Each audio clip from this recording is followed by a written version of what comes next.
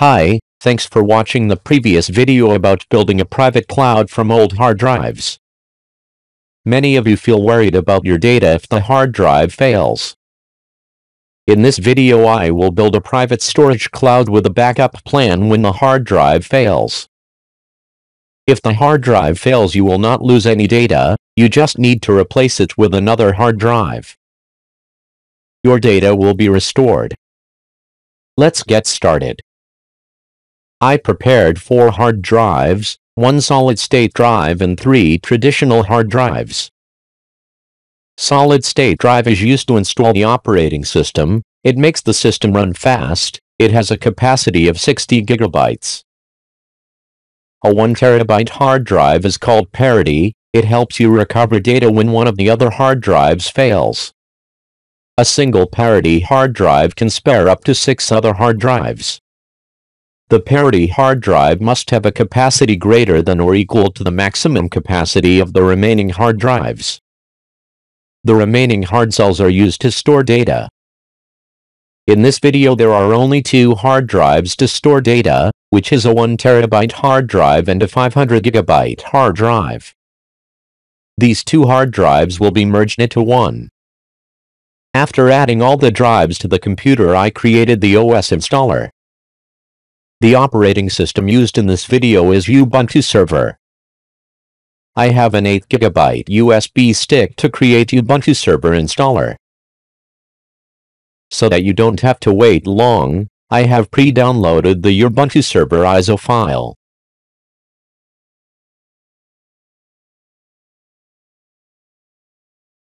With USB stick and ISO file, I use Rufus tool to create OS installer. Rufus will destroy the data on your USB stick, so you should back up your data. It takes about 5 minutes to complete the Ubuntu Server installation. You should safely remove the USB stick from the computer.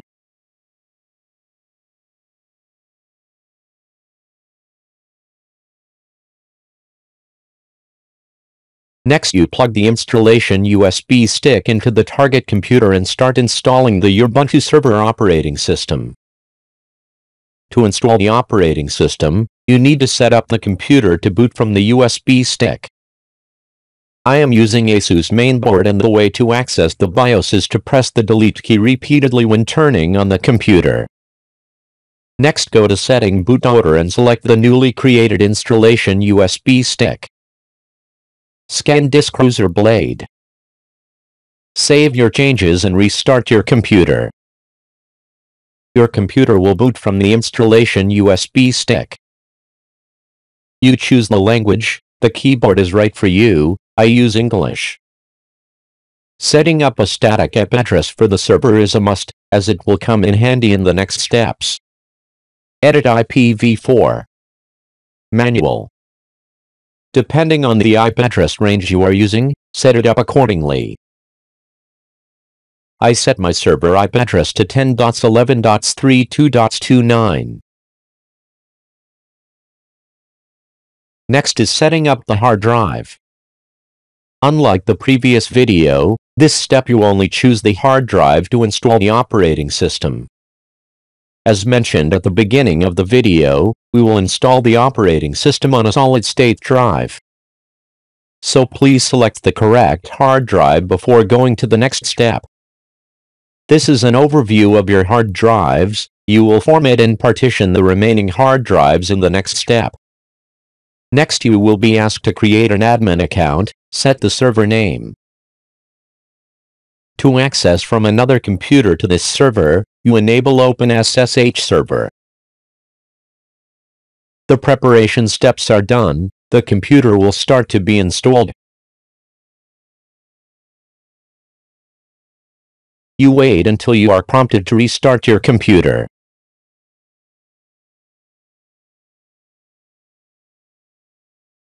Now you can remove the installation USB stick and press Enter to continue. Because you already have the operating system installed, the computer should be set up to boot from a 60 GB solid-state drive.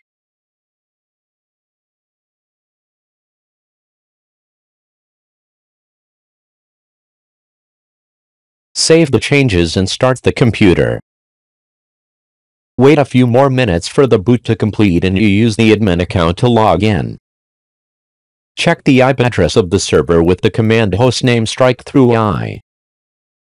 The IP address is 10.11.32.29, the same as I set up in the previous step.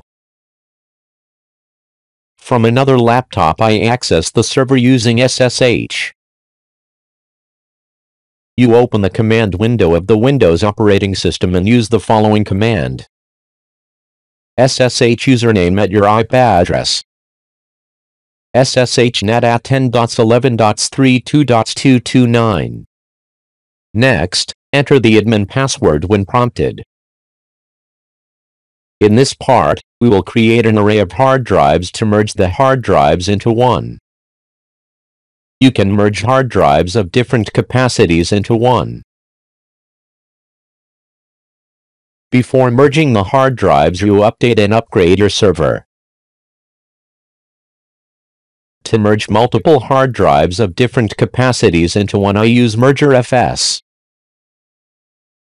Sudo apt install mergerfs fuse. Let's review our 4 hard drives with the command lsblk. The SD hard drive is used to install the operating system.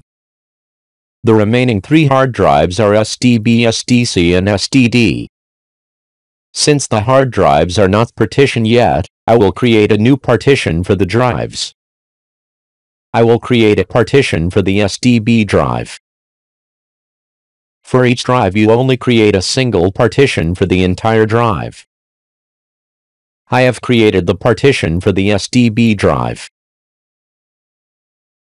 To create a partition for the drive, use the command sudo disk/dev/sdx. You replace SDX with the drives you want to partition. O key to create a new or empty partition table. N key to create new partition. P key to validate the partition you just created.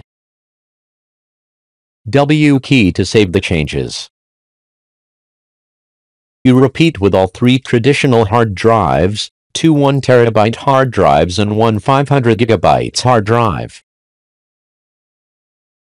So I have 3 partitions for traditional hard drives, SDB1, SDC1 and SDD1. You do not do this step with a solid-state drive. Next, I create an ext4 file system for the newly created partitions with the command sudo mkfs.ext4/dev/sdx1. You replace SDX1 with SDB1, SDC1 and SDD1. This step you do not do with the hard drive running the operating system. You repeat the steps with all 3 partitions of 3 traditional hard drives. So I have created 3 partitions and created ext4 for partitions. Next, you create new folders to mount traditional hard drives. Disk 1 and Disk 2 folders are for the remaining 2 traditional hard drives to store data. Parity folder for 1 TB hard drive. This hard drive will protect your data in case of hard drive failure. A 1 TB hard drive is called parity. It helps you recover data when one of the other hard drives fails. If you have multiple hard drives, create more folders like Disk 3, Disk 4. To mount the hard drives, you need to know the identifiers of the partitions you created in the previous step. You use the command ls strike-through-l/dev/disk/by strike-through-id. You notice the lines I marked are the identifiers corresponding to the partitions. Different partitions have different identifiers. Prepare lines of text with identifiers, directories, ext4. I use SDB hard drive as parity hard drive. The SDC and SDD hard drives are data storage drives mounted to the Disk 1 and Disk 2 directories. You copy and paste the partition identifiers that correspond to the folders. If you have more hard drives that store data, you create more lines and more folders. Please note that the parity hard drive must have the largest capacity. At least the parity hard drive must have a capacity equal to the largest hard drive in the array of hard drives that store data.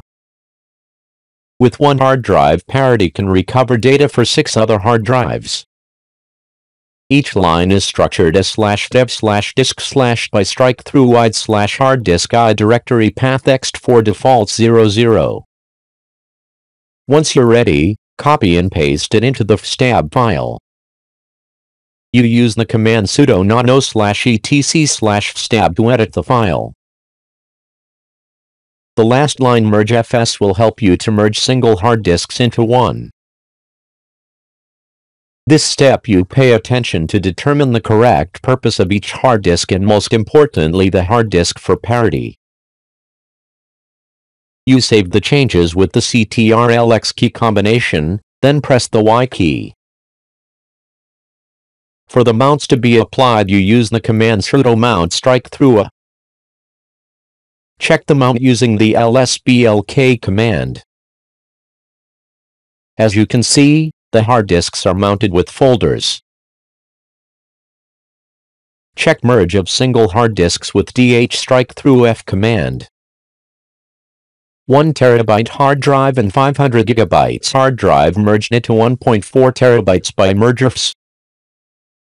So I have merged the single hard drives and determined the hard drive parity.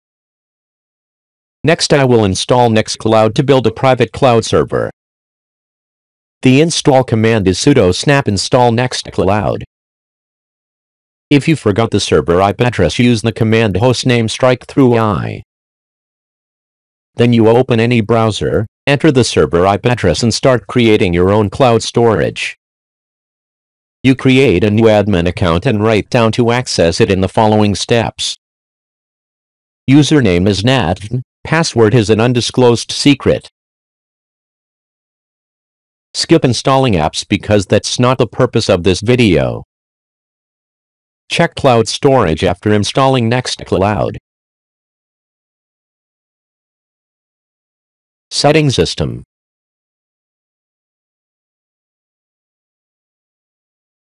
Cloud space is only 17 GB, very little compared to the number of 4 hard drives we have. Because we haven't used traditional hard drives for cloud storage yet. I try to upload some files to check if the cloud is working. The purpose of the next step is to change the directory of the cloud data to/mnt/storage. I successfully uploaded 2 files and we are good to go. The folder has a storage capacity of 1.4 TB that we created in the previous step. You use the command sudo snap connect nextcloud, removable media to allow Nextcloud to connect to external storage.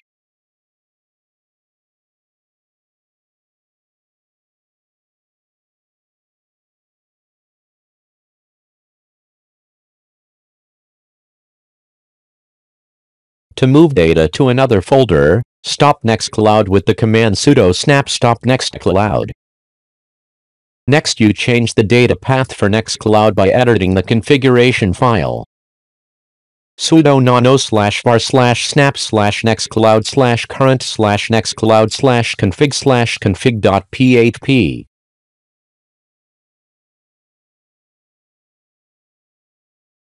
You find the data directory line and edit. Data directory /mnt/storage/data. You should configure trust domain here. With a trust domain configuration that will allow you to access your cloud hosting from outside the internet. You replace the IP address with the star character. You save the changes with the Ctrl+X key combination, then press the Y key. Next you move the data from the old folder to the new folder. Sudo mv/var/snap/nextcloud/common/nextcloud/data mnt storage. After migrating data you start Nextcloud. I hope cloud storage will change. You reopen the Nextcloud management page. Check storage capacity. Setting system. Awesome, capacity is 1.3 terabytes. Wish my computer could add more hard drives. But we have not configured data backup when the hard drive fails. We have not configured the hard drive parity. This part we will use the fourth hard drive parity. First you install SnapRAID with the command sudo apt install SnapRAID. After installing SnapRAID you create a new config file. Sudo nano/etc/snapraid.conf. You copy and paste the sample configuration file. You then edit the file to match the number of hard drives you have. For my case we'll configure as follows. I only have one parity hard drive, so I will remove one and change the path. The sample file has 3 data drives. I will remove one and change the folder name disk 3 to disk 2. Please double check before saving your changes. I use a parity hard drive. 2 hard drives to store data are disk 1 and disk 2.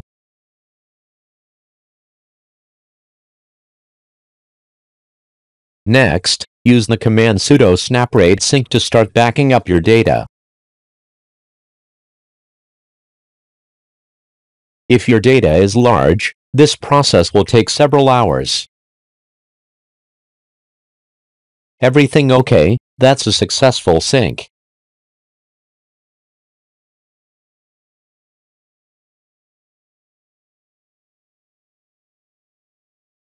This command is very interesting. I will sync one more time. Because the data doesn't change, it's faster. But you're syncing manually and shouldn't be. So you schedule automatic sync. You create a new folder snapraid runner with the command sudo mkdir snapraid runner. You go to the snapraid runner folder.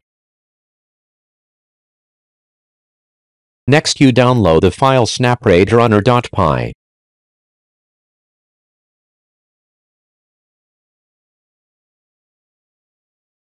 Next you download the file snapraidrunner.j2.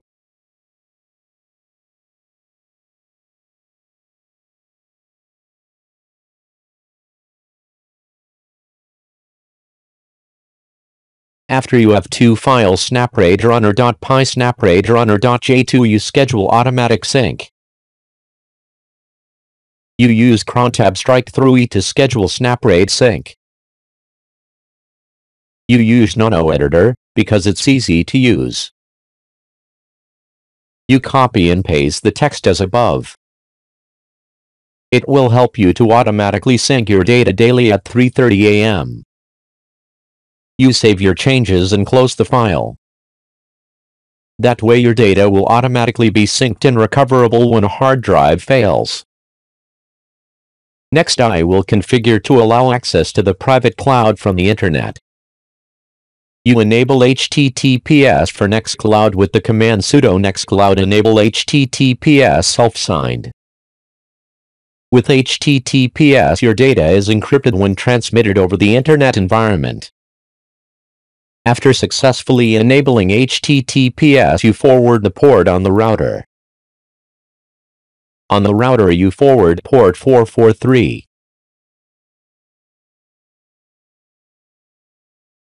In this case, I forwarded port 443 to IP address 10.11.32.229. If you have not configured trust domain, you cannot access Nextcloud from outside the internet. When I changed Nextcloud's data storage directory, I configured trust domain. Because I am using dynamic public IP address, so I will configure dynamic domain name. The free dynamic domain name service I use is DuckDNS. How to configure DNS I have shown you many times in previous videos. But I still want to show in this video because I want to build a complete cloud server. You create a new file duck.sh.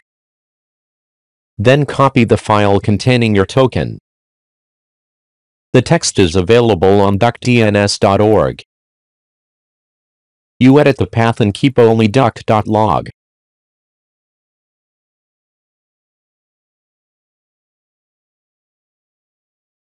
Next command sudo chmod 700 duck.sh. Next you schedule automatic public IP address update. Here you are having automatic data sync schedule. You will add an automatic public IP address update schedule. You edit the path to keep only duck.sh.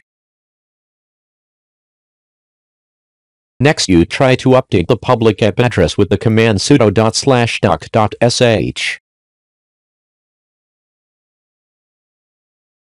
If the log file is OK, then you are successful. So my private cloud server has a domain name and is accessible from outside the internet. In this video I showed you how to build a private cloud storage server. Your data is protected with hard drive parity. If one of the hard drives is damaged, how to replace it? How do you recover data when the hard drive fails? If you want to know, please comment. I will do it in the next video. Thanks for watching. Help me reach 500,000 subscribers.